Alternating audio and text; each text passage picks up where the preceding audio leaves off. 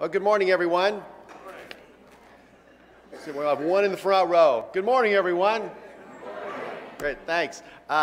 Thanks for coming out for the I guess, Health Tech 2.0. We had our first installment back in May, and we had a great attendance and participation, and it went so well we decided to do it again. So here we are in November, and it's about twice as many people registered as in the May conference that we hosted over at the CATS School of Business that I'm affiliated with. My name is Jeff Inman, and I'm the Associate Dean for Research and Faculty at the CATS School. And a couple years ago, I got involved with my co-chairs, and it's been a wonderful ride and a great experience, a learning experience for me. In particular, Bruce Roman, I want to thank him, and Laura Burke, and Michael Spring. Michael, you here somewhere? Somewhere. And Sakina Washington. So let's give Sakina a hand, because she did the heavy lifting on this.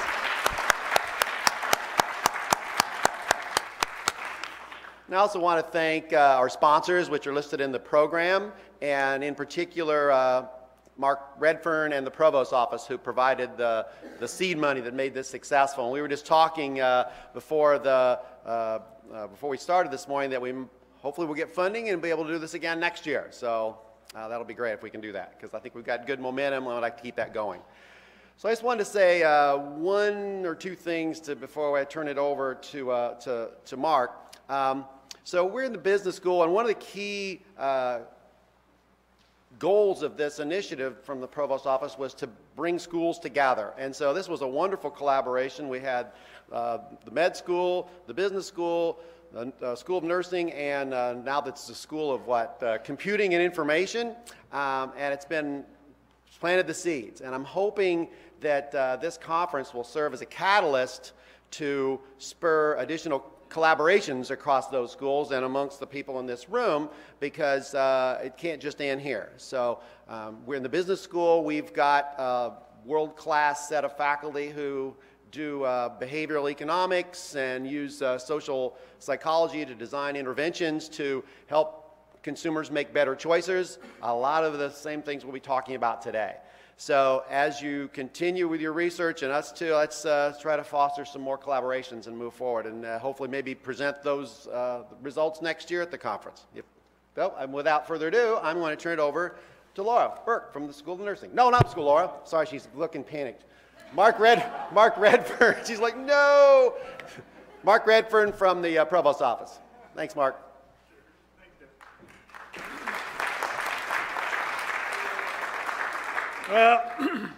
Well, good morning. It's my pleasure to welcome you here, both on my behalf, but also on behalf of the Provost and the Chancellor.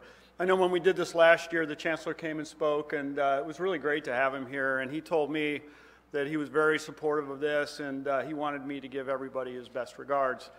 As we were talking before this, I have a few remarks, but I told Jeff, I said, Jeff, if you say the same thing I'm going to say, I'm just going to say, and what he said.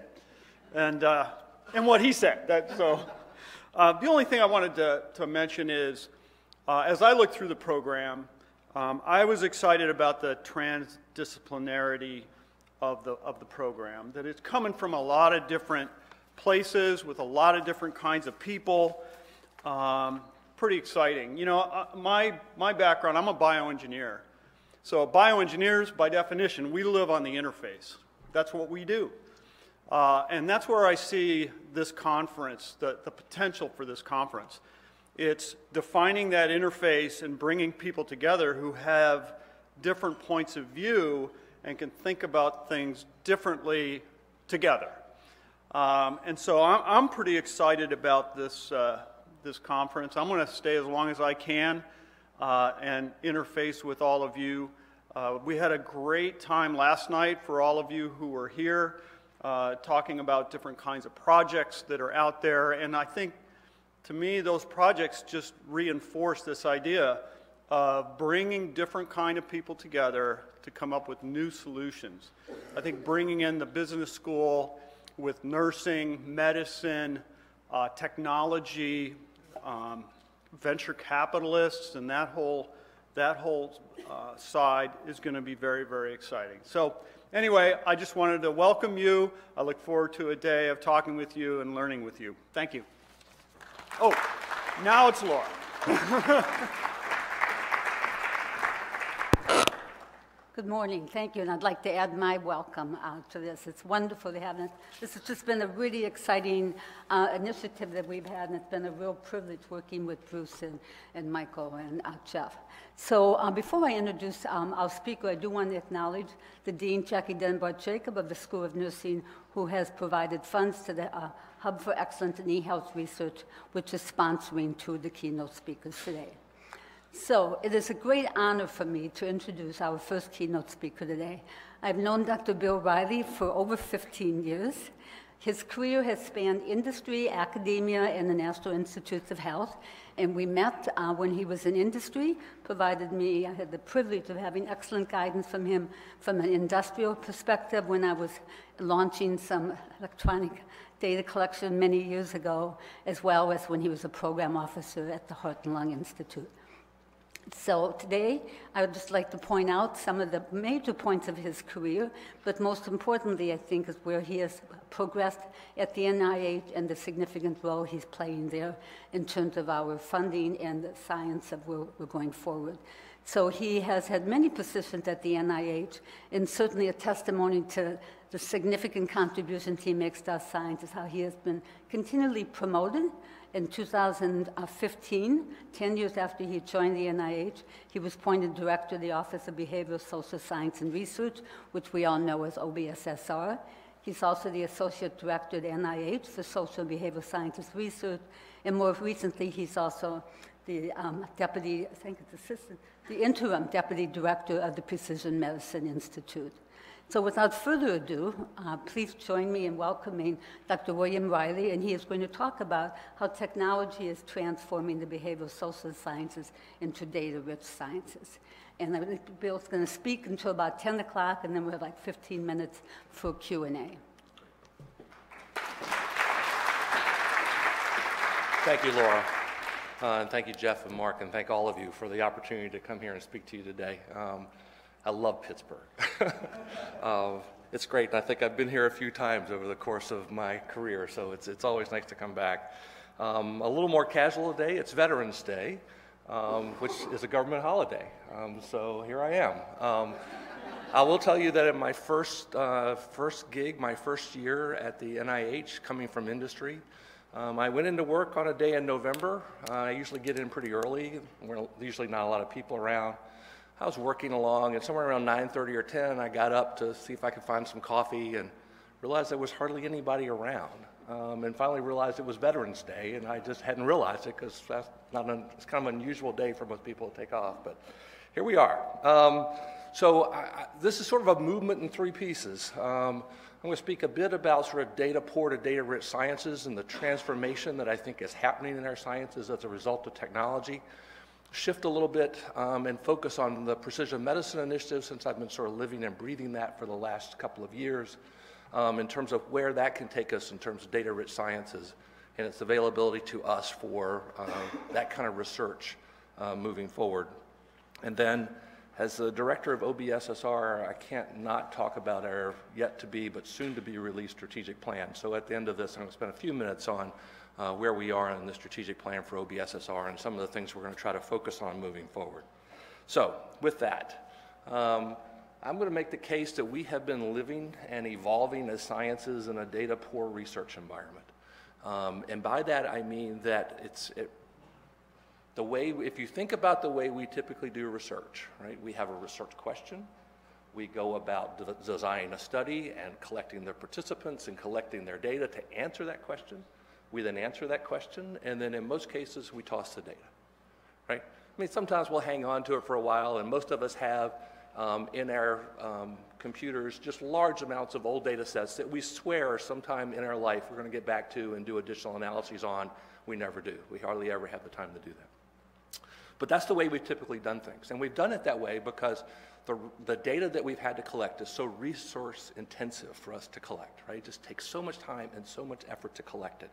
So the priorities on prospective design and data collection with limited data collection opportunities, as a result, we see either mostly cross-sectional research, or when we see longitudinal data, it's longitudinal data in a fairly minimal form, right? In clinical trials, it's a pre and intermediate and post, and maybe a follow-up or two. And we think we've done something really extravagant when we've gotten to about 4 or 5 sort of data points over the course of time. As a result of this data poor environment, we can't control most of the confounds. Now, when I say confounds, remember that confounds in some of these studies are actually the very sort of predictive variables that we actually want to pay attention to, but we just wash them out. And we wash them out mostly via randomization, right? So we take all of those confounds and we randomize them to error. That's our data poor environment. So what does a data-rich research environment look like? Well, we've got some models, right? Meteorology is a data-rich environment. Plate tectonics and geology have at least data-rich components to it. The Hadron Super Collider and some atomic physics work, and then cosmology, all data-rich sciences. And by that, I mean that all of them collect temporally dense data. When they say longitudinal, they mean longitudinal in milliseconds and even smaller, right? Over courses of time, but a granularity that in the behavioral and social sciences we've seldom been able to achieve. Their perspective is more computational than statistical. It doesn't mean the statistical analyses aren't part of it, but they're really thinking about computational models. And those computational models are focused on prediction, right? Not on linear causality necessarily. They're focused on prediction. Can I predict a future event based on the data I currently have available to me moving forward, right? If you talk to a meteorologist and you ask them, for instance, does that low pressure cell produce that jet stream change, or does the jet stream produce that low pressure cell being where it is, they will look at you like you're crazy. And they will, because they understand the sort of bimodal linear causality, nonlinear causality that's going on here, where these things are shaping each other over time. And if you think about most of our behavioral and social phenomena, it's exactly that same thing, right? Many years ago, Bandura didn't really know he was talking about nonlinear causality maybe, but he was talking about reciprocal determinism, right? But the process of behavior to environment back to behavior, and those things shaping each other over the course of time. That's the sort of model we're talking about. So how do these people get there? How do these sciences get to this point? So I've been accused of having meteorology envy, and I'll accept that. That's probably true. But they started the same way we started. They started with local limited measurement, right? Everybody had their own little weather vane and barometric pressure and temperature gauge in their own little spot, and they measured it over and over and over again. And they were able to predict to some degree of gross predictive ability what was going to happen the next day or the next month, or more importantly, the next year, which is where the Farmer's Almanac came from in a lot of these things. But they then leveraged communication technologies, and in that time it was a telegraph. We have a little bit better communication capabilities now, but leveraged those capabilities to be able to link data together. They also said, we've got to have standards for data. You can't have a different way of showing barometric pressure than I do. We have to be able to standardize these measurements across people and across locations and across time. So they did that as part of it. And then they continued to leverage those technical advances in measurement and communication as the technologies grew. The result is that there's this integrated, computationally modeled data set that they can work from. Now, it doesn't mean they can't still go out and do the data poor version of science that we have to do sometimes, where we have to go out, collect the data to answer a specific question, answer it, and move on. But they have a data infrastructure in place that allows them to drop in and answer questions over the course of time without having to collect that data every single time they have a question.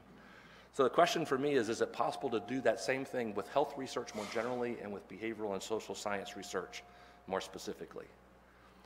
So my argument will be that we're at the dawn of being able to do that. The 3 or 4 components that I think are really important.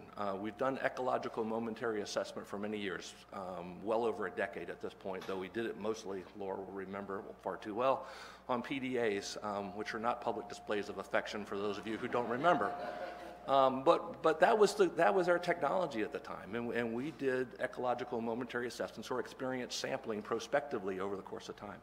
That work has gotten much better. So for instance, in the Healthy Heart Study, as you know, when we're doing research and we ask people, we need to know about their past hospitalizations or their hospitalizations over the last year in a large cohort study. Every year they come in, we say, how many times have you been hospitalized in the last year? And they give us some rough guess that's probably wrong.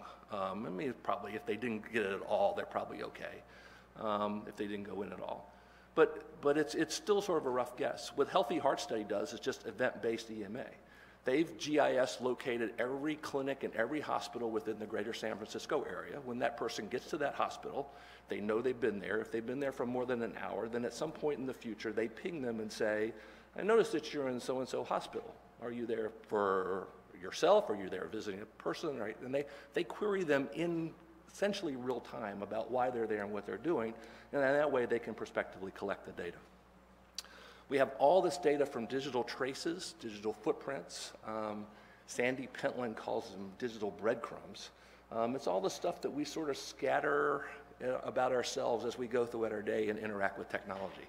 Some of the social media, and that's been one of the kind of early foci of this work, has been around what people sort of put in when they're doing Facebook and Twitter and that sort of thing. And that's been a piece of it. But if you think more broadly about the Internet of Things and the stuff that we currently are able to collect, the example I always give people is you can pretty easily tell what my stress level is like from my DC commute if you could pull the computer data from my car, right? Because that data that's collected is telling you how often I brake, what my speeds are, all of those various sort of things along the way, and how long it took me to get from point A to point B. All that's in the computer, all of it can be pulled out. We even had some discussions with the Department of Transportation about how we can do that, and how we can pull that data out, right? But that data is available to us, we just have to make use of it. But that's that interaction between the digital world and our behavior that allows us to do that much better than we've been able to do before. And then there's all the passively censored data that all of you are well aware of in this space now. And the ability, both home-based and wearables, to be able to collect data in real time. That's not just physiological data, it's also behavioral data, contextual data, social data, the ability to know, are you alone, are you with somebody, and if you're with someone, are you just kind of in the environment and they're talking but they're not talking to you, or are you actually interacting with them on a regular basis? We can sense that now. We can take that data, and it's really from my early days of training where I was doing direct observational work. This is basically automated or virtual direct observation that we're now doing. But also do it in a less intrusive way than it used to be when I used to sit there in my master's thesis and count the number of times one kid hit another kid in the school yard. So it's changed quite a bit from the way we used to do that work. And then the other part of that is then taking all of that data and analyzing it different. Lori and I were just talking before when we were having coffee about how the way we now collect data has changed the way we have to analyze it, right? We can't analyze the data the way we've analyzed it in the past. There are new methods in some of the big data analytics and some of the computational models that allow us to do that differently than we have before. So these are just some of the examples. This is, and I'm sorry, I have to, every once in a while I have to like put these on because I've gotten to that age where I have to do that. This is social networking analysis done in the Framingham's Heart Study, both for obesity and for happiness, to give people some sense of how those things are connected. This is agent-based modeling efforts to look at what the role of tobacco taxes would be moving forward, and predicting those models of what kind of taxes and how much of those taxes over time would actually put a dent in tobacco use over the course of time. And this is just one example. This is some of the work that I've been really fortunate to work with Daniel Rivera at Arizona State a little bit on sort of system dynamic or control system modeling, and taking that modeling and put it into theoretical models of behavior. And how do we do that, and what does that look like? So you don't have to know all of the math here. To be honest, I can't explain all the math. I have to dust off my differential calculus from college to be able to remember this. But the gist of it is important, which is instead of statistical prediction, right, where we just sort of say, well, at about 0.3 or 0.4, this event is predictive of this event. We actually are able to say with much more precision, at least in terms of our prediction, that this movement of this many units in this particular variable should produce a change of this many units in this variable at some X point in time in the future. That's much more exact and much more precise than the way we've typically done statistical regression-based sort of predictions. Okay. What that means, and I'm going to pull from Santosh Kumar's work at MD2K, and I think maybe there's one more build on that slide, yes. So in the same way that we are able to predict in meteorology, sort of take all the data we currently have and sort of say, what is time point X going to be, and tell us in the head what that's going to look like, we can do the same thing with predictive maintenance. And so some of the work that Santosh is doing is actually automated assessing smoking behavior, doing that with arm movement and respiration movement to be able to model that, right? So he knows when people are smoking or not smoking. Looks then at all the contextual factors that lead to that person smoking or not smoking. And eventually the goal is that he can take all of that data, and as that person has quit smoking and is now in maintenance mode, because their biggest problem is not that people can't quit, everybody can quit, it's like, I'm done. It's how long they can quit, right? How long before the maintenance occurs. And so with that data, he can now predict and ultimately, hopefully, preempt that lapse when it happens somewhere in the future, right? So it's the ability to be able to do that and be much more adaptive and much more predictive and preemptive in the way we do interventions as well. Okay, we're doing good. Movement number 2. We're going to talk about the Precision Medicine Initiative a bit. As an example of the sort of that data-rich sort of environment, as well as the fact that, like I said, I've been living and breathing this for the last couple of years, so I can't not talk about it, I think. You remember this guy. He won't be in office much longer, but you remember this guy. And a couple of years ago in his State of the Union address, he launched the Precision Medicine Initiative. And the focus has typically been, can we use genetics as a marker to be able to personalize treatment? Can some genetic variants tell us that somebody will respond to treatment A as opposed to treatment B? It's much bigger than that and much broader than that. And I wouldn't have worked on it as a behavioral scientist for 2 years if that was the only thing it was capable of doing. So at the same time, Francis and Harold Varmus, who was the NCI director at the time, did this article about precision medicine back when this first came out. And I'll just note the behavioral and environmental aspects of this, because they also talked about molecular, genomic, cellular, clinical, behavioral, physiological, and environmental parameters, all those parameters as they influence health over the course of time. And we'll talk a little bit more about this in a minute, but the behavioral and environmental measurement tools to be able to better characterize disease processes and treatment outcomes, assess not only disease states, but also physical, mental, and social functional status, to monitor behavioral and environmental exposures that contribute to health and to illness, and potential behavioral and environmental predictors of treatment response that can do that. So this is what the cohort will look like, or at least this is what we hope it'll look like. Keep in mind, it's been interesting to be on panels where people talk about the Precision Medicine Initiative without reminding all of us that not a single person has been collected yet, right? So we've done pilot data collection, right? But the actual launch of the real thing has not happened yet. But it's amazing because some people seem to have already surmised what it is that's going to happen, even though it hasn't even started at the beginning. But soon. We were hoping for actually before the president left office that it would launch. That may still happen, but we've got to make sure we do it right, not do it fast. But over 1 million US volunteers. Keep in mind, just in terms of scope, we've done a lot of work from Framingham. That was what, 3,000, 4,000, 5,000 people, somewhere in that ballpark. We're looking at 1 million people. And part of that is not just because we pulled a number out of the hat. But if you start thinking about what we're trying to do in a precision medicine initiative, which is, here's a genetic variant that occurs in about 20% of the population, and here's an exposure that occurs in about 20% of the population. These are big percentages, right? It could be much smaller. And then here's a disease that occurs in about 20% of the population. 0.2 times 0.2 times 0.2. That's what we're dealing with under 1 million, right? So it gets to be fairly small samples when you start looking at all those components of that moving forward. So a lot of the power analyses were built upon being able to look at certain percentages of genetic variations across certain percentages of environmental exposures into certain disease groups, and the incidence of that over the course of time. Anyway, they're coming from 2 places. One of them will actually be from the University of Pittsburgh, because Steve Reese's group has been one of the groups looking at the health provider organizations, and one of the health provider organizations that is working on this project.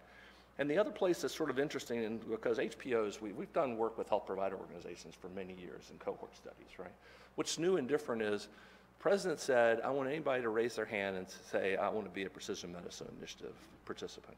Well, there's no way to do that unless we just make it so that people can raise their hand and do that, right? So there'll be basically a website that anybody can go to, line up, set up, do what they need to do to get started, and we'll just come at it from direct volunteers. Now, the technical logistical issues with that for then subsequently finding a place where they can get their blood drawn and get a physical eval when they live somewhere in Wyoming is going to be really interesting, but we'll deal with that as we move along. I've been really pleased with the fact that participants are going to be centrally involved in the design and implementation and have been already, but will be more so after we start getting participants in the study and we can actually bring what they have to bear to this process. So from the easy things like providing feedback at a regular basis, so instead of the typical thing that we do where we send out a newsletter every 6 months to our participants, this will be real time. They just gave us these data, we're going to give it back to them and give them what we know about it and what it means about them and how it relates to the rest of the people in their community or in their state or those kinds of things, so they can see that in real time. And also allow them at some point when the data is far enough along and secure enough in terms of how to do this, that there'll be a tier of that any participant can go to and do their own analyses. Now that'll be on very aggregated data and things where we're really sure that they're anonymized, et cetera. But allow people to even be citizen scientists in this process and to be able to look at the data and look at it in certain groups like that. So hopefully we're at the end of this, we're able to have a process where we've got very engaged participants that are working on this throughout with open, responsible data sharing and with the appropriate privacy protections for them, which will be interesting to pull off. But anyway, the major component, so the Data and Research Support Center is at Vanderbilt, but also highly supported by Verily, formerly known as Google Life Sciences, to do a lot of the work for the data coordination. There will be, and I'll say this because in part of why I try to talk about this as many times as I can, the critical reason for building a data infrastructure is so researchers will use it, right? One of the experiences of the UK Biobank has been that they built a really nice system that not many people use, not many people go to and pull the data. So what's going to be critical is that we build a research enclave that's useful for researchers, but it's also going to be really important that researchers actually gather the data that they need and go into that research enclave to pull it. Also to be able to add additional data points to that data set and augment it over time. Also to select subcategories of this, and particularly for this group, one of the things that's been talked about a lot in PMI is the ability to use it as a test bed for mobile and wireless and other types of technologies, or any technology, right, as it's coming along, that you'd be able to sort of go, give me all the people with Android phones, da-da-da-da-da, that have this sort of thing and that have this particular disorder. I need 200 to do just an initial sort of run of this app that I have to do that kind of work. That's the sort of thing that we hope to be able to do with this.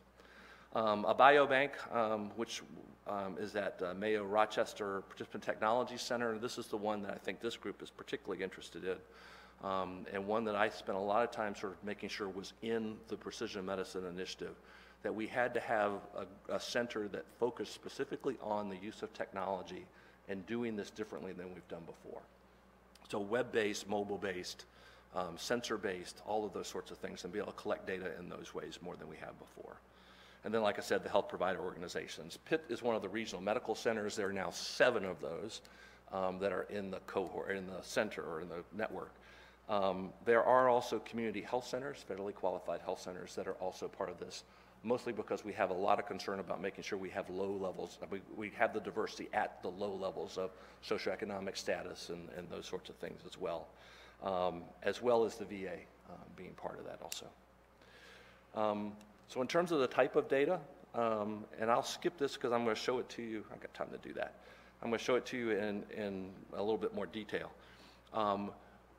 This is not your mom and dad's cohort.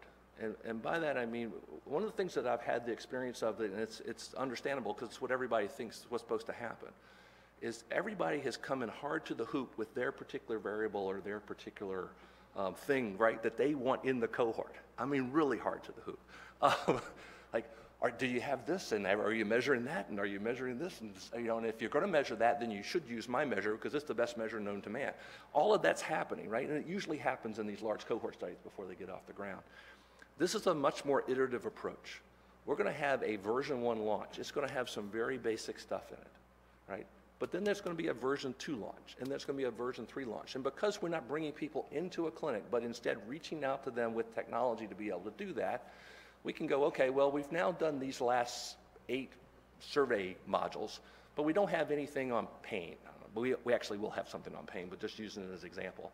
So here's a pain module. We'll just push that out in version 2. And people will collect that, and we'll collect that over time, right? So these things will come along and be added as the effort goes forward. And also a tiered approach in the sense that not all participants will have all data collected, because in some places we won't be able to get their electronic health record because they don't have one, or they don't have one we can access easily, et cetera. Okay. So just in terms of the things that people are thinking about, and these were implementation white papers that the NIH, so don't hold the PMI cohort program to this. These were our recommendations from the NIH to them as they started this process to give them a jump start. They're in the middle of developing and getting the approval, IRB approval for their protocol as we speak. So again, these are just what we recommended to them. It might not be what they end up doing, but I wanted to give you a sense of some of the things. The physical eval, relatively straightforward and quick and short, because we don't want to spend a lot of time on that, especially in the early stages. So the things that you would expect, blood pressure, BMI, et cetera. The biobank, people worried that we're collecting an awful lot of blood. I think we're okay. I don't think anybody's going to faint. But we are going to collect enough samples of blood and urine initially so that we can actually do a fair amount of work with that in the future without having to worry about being down to the last aliquot that we have for various things. Participant-provided information from sociodemographics, medications, healthcare access, physical activity, sleep, et cetera. Again, if your favorite variable is not on here, all you have to do is say, well, here's a variable that might be important, and we'll try to get it into version 2. Electronic health records. This has been really interesting, and some of you I know work in this space. The thing that's particularly challenging for this is not getting electronic health records from the health provider organizations. They all have that, and they're used to doing that, and Pitt's done this many times. So it's certainly able to do this again, to actually transfer the electronic health record structured data and unstructured data to the Precision Medicine Initiative's Data Resource Center. The tricky part is, what we'd like for direct volunteers to be able to do is say, here's my provider, this is who has my electronic health record, I'm pushing this button just like the blue button model in the VA. I'm going to donate my electronic health record to the PMI. It goes to that electronic health record, it extracts that data, it authorizes it, confirms it, and then sends that data directly to PMI. So we've got a group at Harvard doing pilot testing on APIs on this to be able to actually be able to do that in a relatively quick way. I will tell you we're not there, but that's the goal, that we get to that point somewhere in the future. And then physical and social environmental components, right? So not only the current address, but past addresses as well. And if we have to pull sort of other types of data to be able to get that, we will, as well as and be able to link to GIS databases. As well as in a subset of people who allow us to do this, be able to track location prospectively from their smartphone. So we can get better data about the exposures that they have than we would typically just from their work and home environment or addresses. And then the wealth of sensor devices. Smartphone is going to be sort of the initial platform. We're going to try to pull as much data from the sensors that are available on a smartphone as we possibly can. Yes, I know, where are we at? About 67, 68% of the population in the US now has a smartphone, so I know we still have about a third that we have to get one to over the course of time. But we'll try to collect as much as we can from that. And then people will bring their own devices. So the people who have Fitbits and those kind of things, we'll try to pull that data in to the degree that we can. And then in certain subgroups, we'll actually add sensors to that work, right? So in smoking homes, we might ask them to put a secondhand smoke sensor in their home. Diabetic patients, we may ask them to actually use a glucometer that we provide to them, et cetera, et cetera. So that's the game plan as we look forward. So, I'm okay. The concept's not entirely new, obviously. This is, if you've got glasses, you did precision medicine to do that, right? And hopefully, if you've ever had a blood transfusion, they did precision medicine to do that as well, and didn't give you AB when you were O. Those are all things we've been doing for many, many years. Behavioral interventions also are not new to this concept, right? We've been doing tailored interventions and expert system interventions for many, many years. Some of you have been around long enough to remember Project Match. NCI now has a Project Match that's a pharmacogenomic study. But Project Match back in the 1990s was, we have two different approaches to alcohol abuse treatment.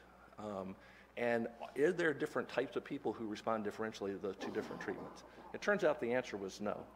So it was a pretty significant null finding in that particular situation.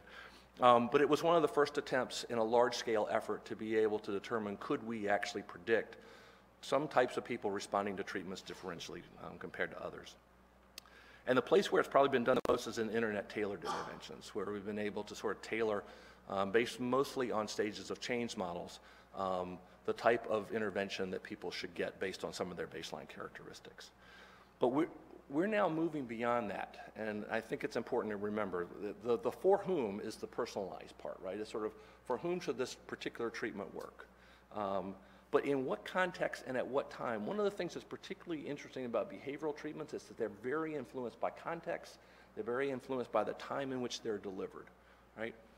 There have been people in the field who have argued that it's not the intervention that's that important, it's the intervention being provided to a person at a time that they're optimally able to use it, right? And if we gave them the same intervention 6 or 7 different times, eventually it might work, right? So it's a timing issue for us that we have to think about as well. And that's where we start thinking about things like just-in-time adaptive interventions, the ability to be able to adapt interventions concurrently over the course of time as it moves forward.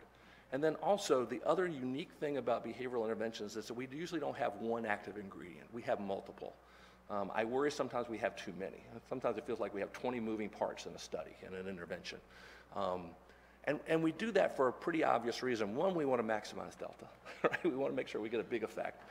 2, we're not sure which one of these treatments are going to work for which people, so we throw everything at them, including the kitchen sink, and hope that treatment A, C, and D works for this particular person, and then B, F, and G works for this particular person. So we have those kinds of issues that we need to deal with. But as a result, we don't really understand particularly well in what combination and in which sequence so those various treatment components be done. And this is where some of the work of Linda Collins and others in sort of multi-phase optimization sorts of studies and in smart trials and that sort of thing allow us with those designs to be able to better understand what combinations and what sequences those things are happening in. Okay. And then, of course, for precision behavioral medicine, we need to have really robust moderators that we're working on. Okay. Just to make sure that people understood that this was more than genes, drugs, and disease in the Precision Medicine Initiative, so a number of us at the NIH wrote this article just about the behavioral and social sciences and some of its application to precision medicine. It's already a little dated, it's only a year old, but it kind of gives you at least some of the sense of the things that I'll talk about today in a little bit more detail. So again, this has been around for a while. So my boss wrote this article in 2004, right, for a U.S. perspective study of genes and environment, right, 2004. So why didn't we do it back in 2004? Well, first of all, GWASs were running about 10 mil. They're somewhere in the thousands or a couple thousands at this point in time. The EHR adoption rate in 2004 was 13% among non-federal acute care hospitals. We're now well into the 90s and the high 90s for most of that, and in the high 80s or low 90s for most outpatient clinics at this point in time, right? So we were able to get data from electronic health records that a little more than a decade ago we were unable to do.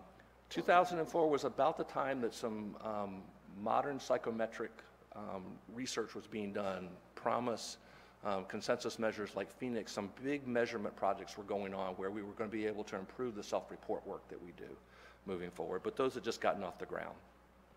The really cool thing in 2004 was when that was the year that the Actigraph, the first sort of research grade accelerometer was released on the market. So all of you doing accelerometry work, just remember a little over 10 years ago was the first time that we've had accelerometers for many years. That one on the far left, Caltrack, I used it in a study trying to see if I could determine psychomotor retardation in depressed patients. That was 80 something. So we've had accelerometers around, but it was so terrible that it failed. So that if you look in the literature, you won't find a report on that because it just blew up and didn't work at all. But it wasn't that long ago that we were just beginning to do research-grade accelerometry work. And now look at what we're capable of moving forward. If you were really cool in 2004, this was your phone. Motorola Razr. Remember these things? Flip those things out. They're really slick. They're really thin. I thought, oh, cool. And you would throw those things up on your ear. Things have changed a little bit since then, but you also couldn't buy any apps in the App Store.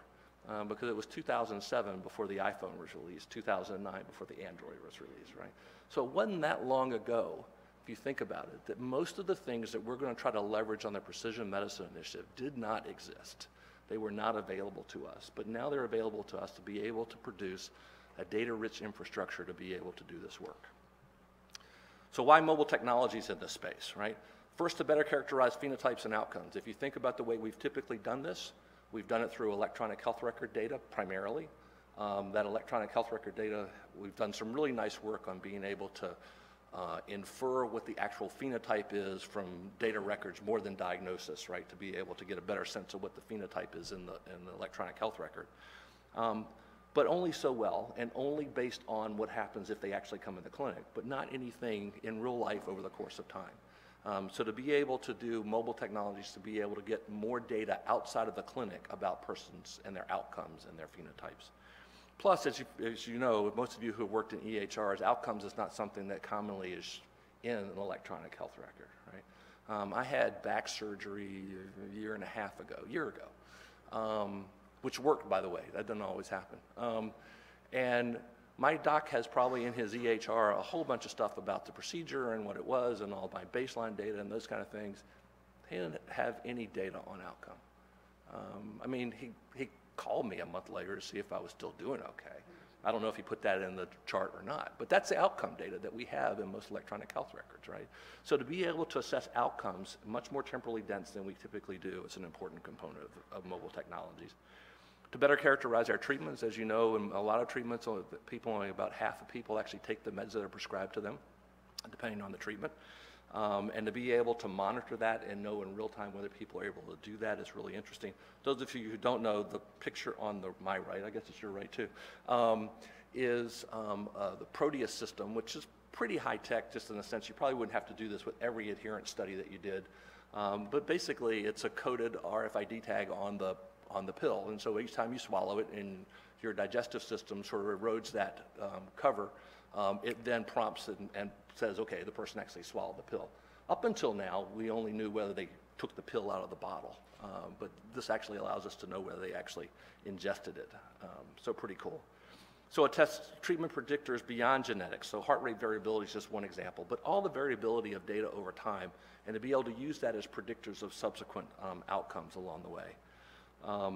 And then, of course, the one everybody thinks of, to intentionally measure behavioral and environmental risk factors that are out there and be able to do that in a reasonable way and do that much more intensively than we've been able to do in the past.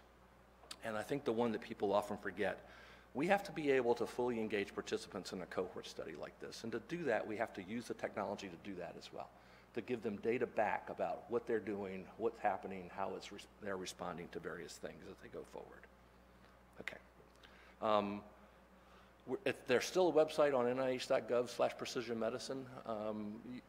All you have to do is go down to Steve's office and ask him how it's going, I guess, too, along the way. But there's plenty of things that are happening. And like I said, launch will probably occur sometime, if not at the end of this year, certainly early in 2017. Okay. Finally, OBSR strategic plan. For the last year, like Laura said, I've been in this job about a year, maybe a little over at this point, as director of OBSSR. And so we started out by sort of saying, what is it that we need to do? Keeping in mind that our office is not a funding entity, it is a coordination entity. Our job is to coordinate the behavioral and social science activities that occur at the NIH across all 27 institutes and centers. And we have some money to be able to help with that coordination effort, but we don't directly fund grants. But we wanted to think strategically about what are some of the key things that our office is uniquely poised to do that would help behavioral and social science moving forward. So we had a couple of prior strategic plans in '97. This is the first one. This is from Norm Anderson's time as director of OBSSR. The one that I'll just point out to you that I've really focused on and tried to carry forward, integrate biobehavioral perspectives in all NIH research areas. In civil rights, being separate but equal did not work. And in biomedical research, being separate but equal does not work either. And this meeting and the fact that you guys have groups in a transdisciplinary way thinking across all these various perspectives is the way that I think our office also should be doing things, that we should be integrating within the larger biomedical research efforts of the NIH, not going, well, I want to carve out my little piece and make sure I do this. So I've kind of carried that forward from Norm's plan from, nearly 20 years ago now. And then the 2007 plan, and this was during Dave Abrams' time as director, we still have a significant part, and you'll see it in terms of methodology and measurement and some of the system science approaches that I think David was really instrumental in moving forward in that group.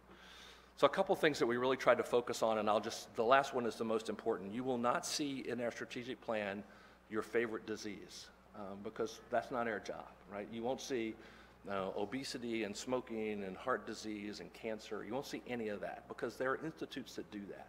Our job is to provide an infrastructure base for behavioral and social science to be functional in all of those spaces. So what you'll see is sort of unique to that kind of component.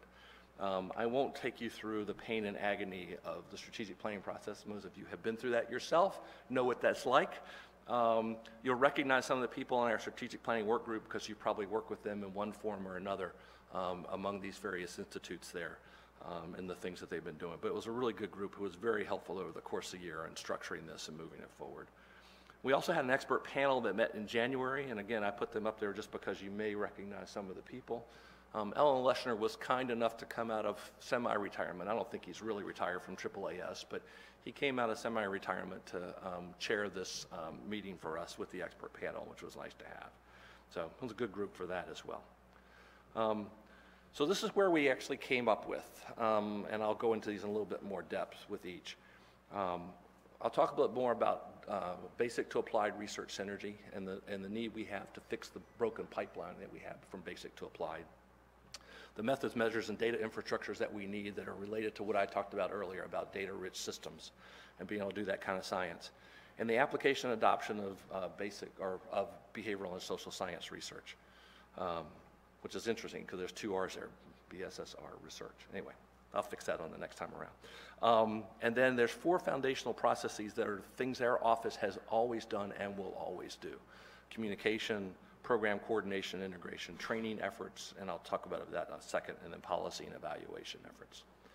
So in the foundational processes, one of the things that we're going to try to focus on in the office is communicating the accomplishments and recent research that all of you do and making sure that people are aware of it. So my pitch to you related to this is, you have a recent study that you've done that you think is really cool and you want to send me a preprint, do. Because it's the sort of thing, what we're doing now are these blogs called Research Edge, where every month we go through research that's been published that was funded by the NIH and pick 1 or 2 of them and just to highlight them and make sure they get out for people to see the kind of research that's being done that the NIH is supporting. Our coordination efforts I won't bore you with because it's mostly the internal working kind of things that we have to do. We've supported a fair amount of training efforts, and I'll just remind you that there are 11 summer training institutes of various types that the NIH, the OBSSR, has funded right now that are currently ongoing. From the randomized controlled trial effort that Peter Kaufman and his group does every year. Linda Collins did one on optimization designs for us. There's been work on community-based participatory research, some of the recent epidemiologic work, those types of things. So there's a number of them out there that are being done, and they're all on our website. But one of the things that we're going to try to do is take our training emphasis that's mostly been on summer training institutes with primarily junior faculty level people, though there's been postdocs in there as well, and move that down a little bit to spend a little bit more focus on K awards and Fs, maybe Ts as well, but in some of the other kind of training awards and mechanisms, which our office hasn't done that much of. And then all the evaluation work to make sure that we understand what's being funded and how it's being funded and how effective it is and what kind of impact it has on the field. So, the 3 scientific priorities. I'm doing, man, my time is all right. It's amazing. I thought I had too many slides, but it's looking good. Scientific priority 1. If you look at applied research nowadays in the behavioral and social sciences, you'll find that from my perspective, I don't see anything that new. We've got things, we have new variations on a theme, but in terms of the underlying principles that drive the intervention components, They're things from Pavlovian conditioning, Skinnerian operant conditioning, modeling, self-efficacy. I mean, these are all things from 70s, 60s, 50s, work your way back, right? The pipeline, and those things came from a basic to applied pipeline that was very strong at that time. It's weakened. It's lost some of its power, I think, over the course of time. And so one of the things that we want to try to do in the office is strengthen the basic behavioral and social sciences that is funded by the NIH, and also work harder to make sure that applied researchers know what that basic science research is that's applicable to developing new interventions and novel approaches. Now, if you ask me how we're going to do that, I'm not entirely sure, but I know it's a goal, and it's one that we'll continue to work on. And if you have ideas after the break, you can always come up and tell me how you think we could work on improving that part of it. But it's a big problem, I know, and it's a problem that we have to address. The other is on methods, measures, and data infrastructures. That data-rich model that we were talking about before is the model that we're going to try to achieve here, that we want to actually have more data integration. Behavioral and social scientists, in some ways, have probably been more siloed than most researchers. Collect their data, hold on to it, and don't share it with other people. We've got to build a model in which we share data, we share it readily, we share it all the time, we give it to people, we let them use it, we let them analyze whatever they need to analyze, we integrate it to the degree that we can. Now, to integrate it, we have to have constructs where we mean the same thing, which we don't, right? People will say the same construct name and mean something different, or they'll say a different construct name and mean the same thing. What's it? Self-efficacy versus perceived behavioral control. I'm sure that Aslan and Bandura could probably argue about the nuances of the difference of that, but they're essentially the same. So we have to build basically an ontology or taxonomy that allows us to do that, allows us to actually integrate data better than we currently are able to. The next is development and testing of new measurement approaches. And by that, I don't mean yet another self-report measure of X. Right? We have enough self-report measures of X. And I think it is important for all of us to think about, do we really need a new construct? Or is the current construct good enough? And do we really need a new measure of it? Or are the current measures good enough? And if they're not good enough, then we make the move. And then we go, okay, here's a new way to measure it, much more granular, much more appropriate, much stronger than the way we've been able to do it before. But not yet another thing so that I can say, well, here's the Raleigh measure of attitudes or something like that, right? And be able to build that. Now, the technology piece of that's going to be a very important component of that, because the technology really is driving a lot of that new measurement work, which has been nice to see. And then the repertoire of measures in the social and behavioral sciences, which allow us to be able to do the sort of work that we need to do to analyze this new temporally dense data that we're getting and doing that work. And then finally, when I went around to the IC directors to ask them what could OBSSR do and what kind of things do they see as the needs in behavioral and social sciences that need to be addressed, the one that came up more often than not was, we fund a fair number of interventions. Now, you could argue with whether they actually fund a fair number of behavioral intervention studies, but their problem is they see that and then they go, and then nothing happens to them. They sit on a shelf, maybe a few people use it, but we don't see adoption. We don't see it pick up. Now, part of the problem for the behavioral and social sciences is we don't have the infrastructure for adoption that some of the biomedical research has. We don't have an FDA for the regulatory control. We don't have a profit-driven system that pushes out new pharmaceutical and medical devices as they become available. So we don't have a lot of that. We mostly have public, healthcare facilities rubbing dimes together, trying to figure out how they're going to do something new and different. The probably exception to that has been what the diabetes prevention program was able to do in being able to streamline, package, focus, and get it to the point where it's now available in every YMCA, and it's now also reimbursable in insurance. But that's an unusual case, right? In most cases, it's very difficult for us to get these things out. And so we have to find some ways to facilitate adoption. And intervention researchers need to be thinking ahead at the beginning about how are people going to adopt it and how are they going to use it? And will I evaluate it in the context in which it's likely to be used and not in some artificial context in doing that work? So that's our thinking with all of that.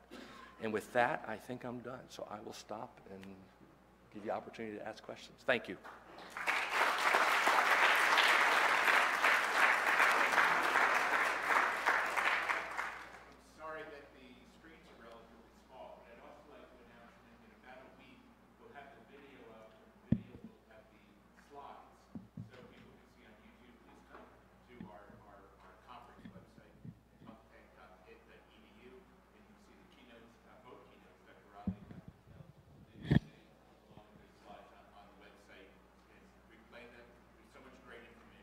Thanks, Bruce. Thank you. Yeah, thank you. Questions? So this is open for questions. Ellen.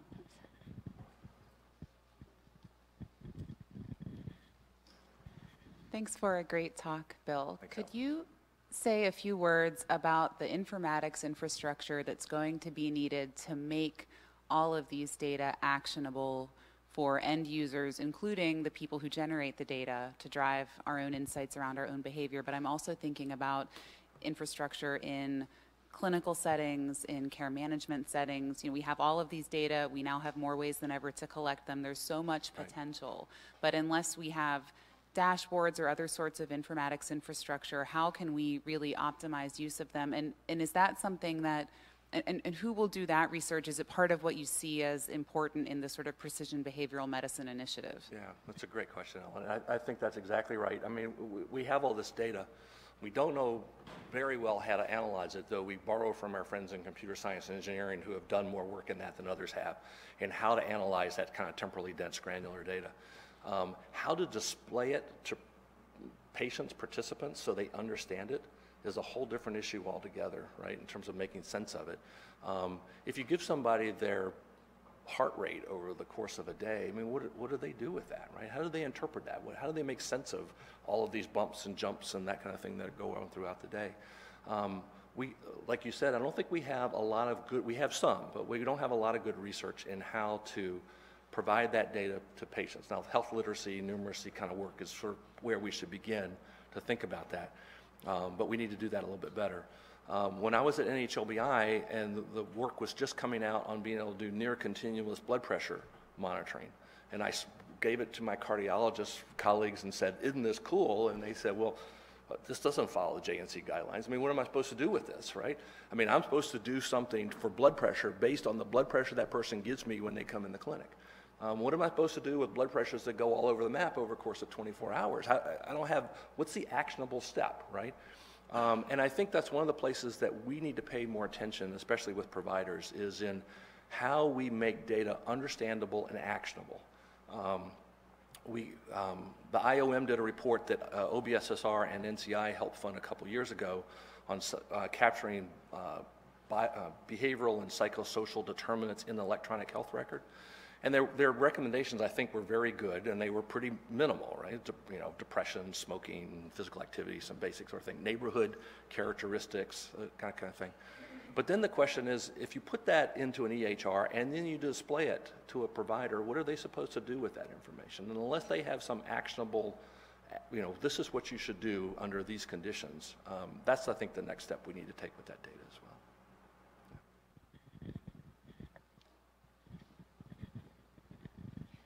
As you're walking. Ellen, do I get to plug the book while I'm at it? So the Ellen, along with with Brad Hesse and David Ahern, just had a book published on oncology informatics. Some of my thinking actually about data poor to data rich environments is actually in that book, but it's a really nice book. So anyway, that's my plug. Hi, I'm Anna Radovic. I'm in the Department of Pediatrics at the School of Medicine. And thank you for this wonderful talk. It was really insightful. Thank you. One thing I'm wondering about the whole precision medicine movement and in terms of collecting data from direct volunteers, how and if children would be involved in that data collection, because, for example, working with adolescents, some of them who have high blood pressure or obesity, we have to pull data from adult samples like the Framingham Heart Study, and it's really difficult. And then thinking about predicting, using their genetics and their environment to predict what will happen when they're adults is really important. Right. No, that's a great point.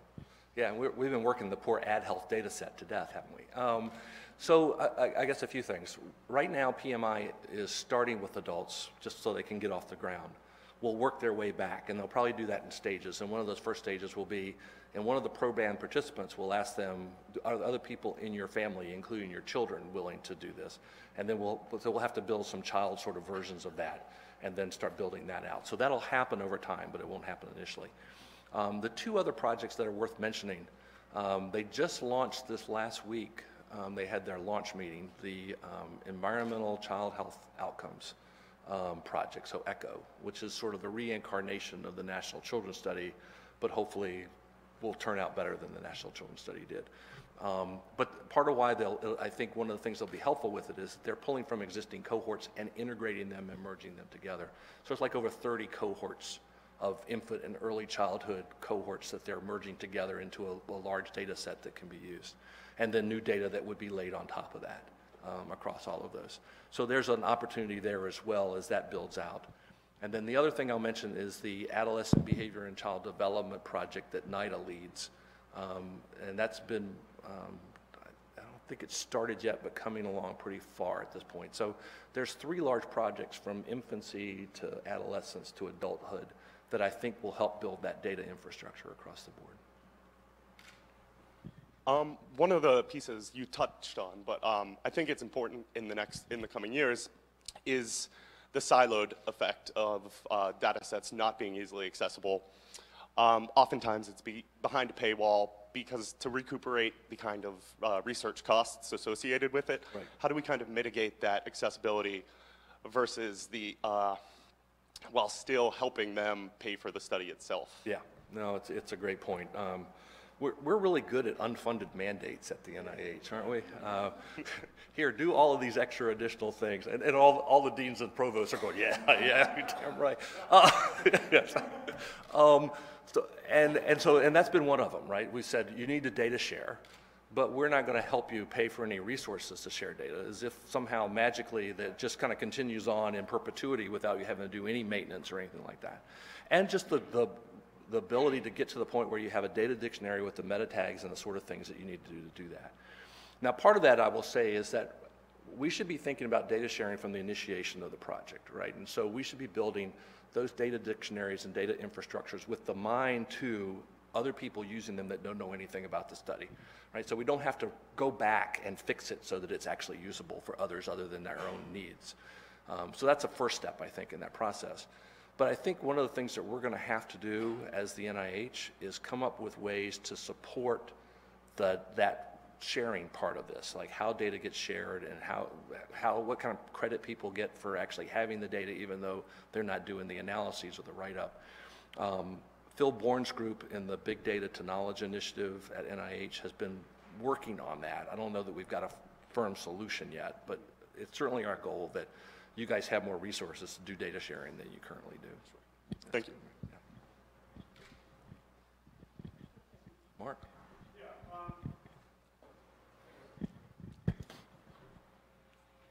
If somebody else wants to raise their hand. Thanks. I have 2 questions, and they're different, so you can pick whichever one you want to answer. Oh, good. The first one is, how does this, are you interacting with the folks across NIH, like the NIH Toolbox project, and how to bring those kind of data into the kind of data that come out of the behavioral sciences, and how are you thinking about doing that? That's question number 1. Question number 2 is, how are you interacting with the CDC and all their efforts in this sort of space? So you can pick whichever one you want to talk about. Oh, good. All right. I can pick the first one because that one's a little easier for me. It's certainly been the case that both for NIH Toolbox, Promise, some of those other initiatives, we've been sort of part of that effort moving forward in behavioral and social sciences.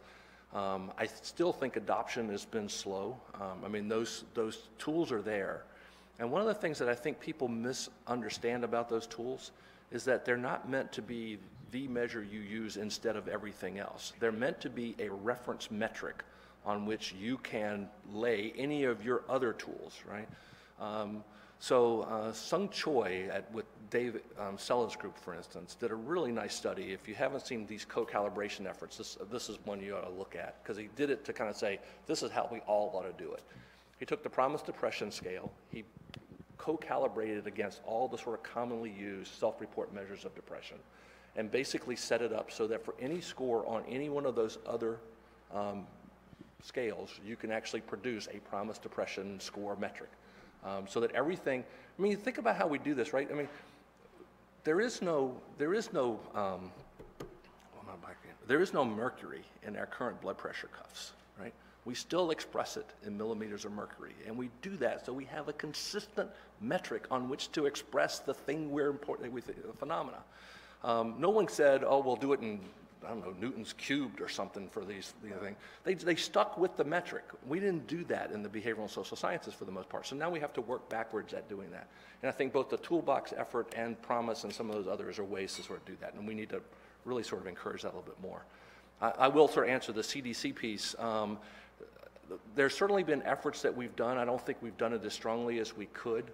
So there's some small places where we're working with them on some of their survey-related efforts and some of that kind of thing, but not as much as we probably could. Yeah. Oh, I'm sorry. Oh, yeah, one here and then there. Yeah, for the 1 million volunteers that you'll be recruiting, do you have any experience with whether people are going to be willing to provide the kinds of information, access to their personal information that you're hoping to get? And is there any concern that you need a diversity in terms of the 1 million people who volunteer? And yeah. In terms of response, at least our pilot data has shown that people are usually pretty good at being responsive and answering questions, and actually answer them more often, and some would even say more truthfully via computer than they do face-to-face.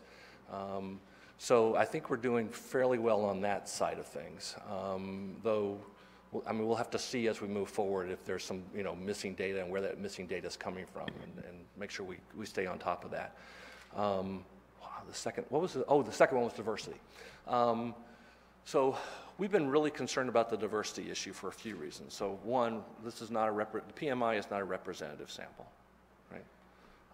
We didn't sort of select people and then go to them, right? It's impossible to do that anyway. If you've got people can just raise their hand. We will probably, and I just say probably because I can't commit to it, though it's sort of the game plan, is that at some point along the way, we will select a small representative sample within the PMI, have them function essentially like direct volunteers, and then weight all the rest of the data to that so that we're able to do that. And actually, we pull a lot of the sociodemographic data and the questions from places like NHANES and NHIS and those kinds of places, so we can even do that kind of weighting if necessary early on. We've worked really hard with communities on sort of diversity. We've worked really hard with these community health centers, which are not typically very strong research centers, at trying to sort of maximize that diversity. But one of the things that PMI is going to need to do moving forward is stay on top of that data dashboard on a daily basis almost, and sort of go, we're not collecting enough, lower, white, middle, whatever, whatever that group happens to be, and pull them in and try to find other ways to reach out to them as we move forward. It's going to be tricky, but the goal is to even go beyond the typical sort of thing, right? Severe mental illness, so can we actually include people in hospital settings? Can we include people that are incarcerated? All of those sorts of groups, and make sure that we have enough outreach that we've covered pretty much the lay of the land. But that might not happen initially. That may take a little time. The question, thank you for a wonderful presentation and a great initiative. Very exciting to see what's developing. The question that I had actually parallels the two questions that came before. We have been in the provider sector so beleaguered with HIPAA as a dilemma about information sharing. And if you have a website where people voluntarily present themselves in terms of being identified with an IP address, how do you talk to them about maintaining the integrity of their privacy while simultaneously inviting them to be a part of a large pool which is data mined and ultimately could go in both directions? Well, yeah, no, thank you for the tough question. No, that's exactly right. This has been really one of the more tricky things for us. The Office of Civil Rights has been helpful. They've worked with us some about sort of exactly what are these HIPAA guidelines and where do they come from, and at what point, what are the issues that we need to address, and have actually even offered a couple of sort of clarifications of the guidance in terms of HIPAA about data sharing and data sharing for research purposes and that sort of thing, so that it makes it a little easier for people to understand that, yes, you can share your electronic health record data with a research entity. The question then becomes, once it's at the research entity, what are their responsibilities for that, and what do they have to do? And the other part is that if we're going to give data back to participants, right, and that includes data from their electronic health record, what do they do when they see something that's wrong, right? I'm not taking that med anymore, so what do we do with that? I wish I could tell you I have all the answers for how we'll fix that. We know what the problems are, and we know that we'll probably have to give patients, for instance, the ability to annotate, which doesn't mean that they'll change their electronic health record, but be able to sort of just note for us in the PMI that that's the case. And we'll have to figure out if there's some way to kind of loop that back into the actual electronic health record. And then the other is that when we get to the data enclave side, we're going to have to be very careful about what's anonymized and what tiers of availability researchers have to be able to get to data for that as well. I think we've run out of time. So I want to thank you very much for an excellent presentation. Thank you, Laura. Thanks. Are you going to be around all day? I'll be around all day. All day, so you can grab a coffee break or in between sessions, etc. Thanks again. Thanks again.